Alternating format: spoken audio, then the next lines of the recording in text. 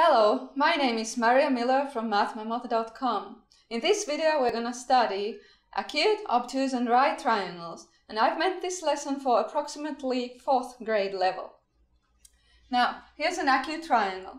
This means that all of its angles are acute, and then an obtuse triangle means that the triangle has one obtuse angle, and a right triangle means that the triangle has one right angle. But to make these definitions stick in students' minds, I like to use drawing exercises where they will do hands-on work and actually explore and learn more about the angles in these different kinds of triangles. So let's get started. First, draw a right angle, not a triangle, and then make it into a triangle, and then measure the other angles.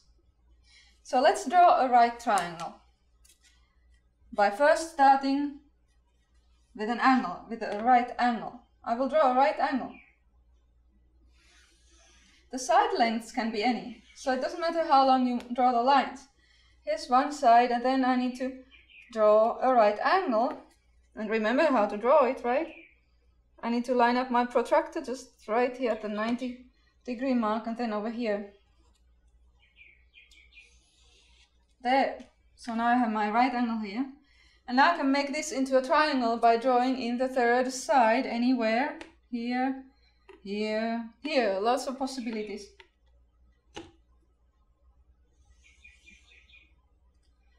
There. And now our task is to measure the other angles. But you can notice, the idea is to notice that this angle and this angle are both going to be acute angles. They are way less than 90 degrees, right? So I'll measure. Okay, just a little over 30 degrees, 32 degrees. And then over here,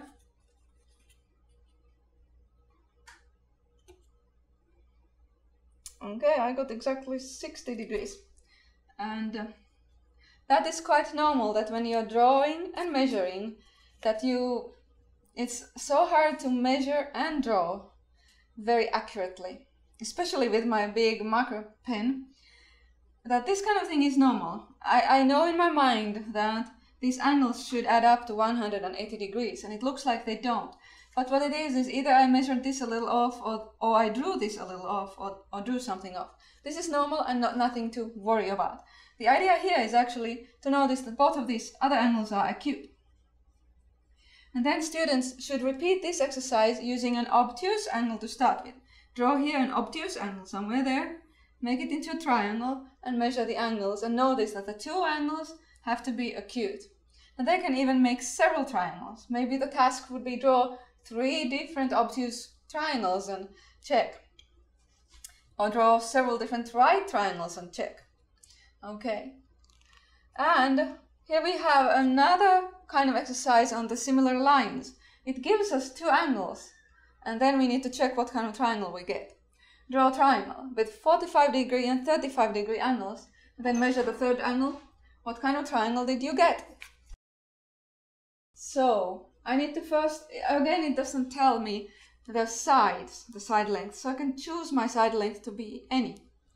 I'm going to just draw a side here, then draw my 45-degree angle. It's going to be kind of like this, right?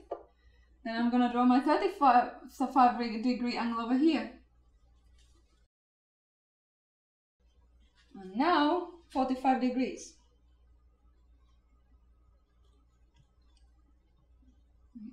These kind of exercises also give students a lot of practice with measuring angles and drawing angles, so they can't just forget that.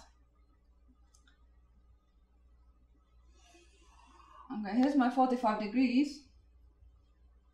Then from here I will draw the 35-degree angle.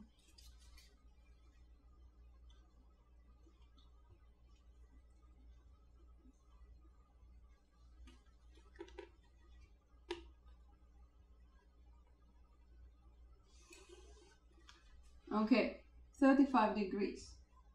So let's measure now the third angle here. Need to line up the protractor and it's just right. Okay, this is now from here all the way to here. So I go from It's past 90 degrees. Oh, it seems to be exactly 100 degrees. So I got an obtuse triangle.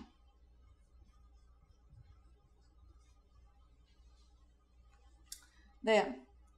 And I like drawing exercises for geometry because they are hands-on and they help the concepts to stick in students' mind. Lastly, draw a diagonal into this rectangle. A diagonal is a line from corner to some other corner that goes inside the figure. And then, what kind of triangles are formed? So I basically need to draw a line from this corner to this corner. And this is not long enough, so I'll grab my regular ruler. I'm gonna use this, a regular ruler, to draw a line. And you know, maybe you want your students to make a guess as to what kind of triangles will be formed before they actually draw the line. Okay, and now I have two triangles. What kind of triangles are they? So here's a triangle, and here's another. They are actually congruent triangles. But this triangle here, clearly, hopefully students notice that since here is a right angle, then it is a right triangle. Right triangles are formed. But then what is interesting is to repeat this same idea using a parallelogram. Draw a parallelogram. I'll just sketch one here real quick.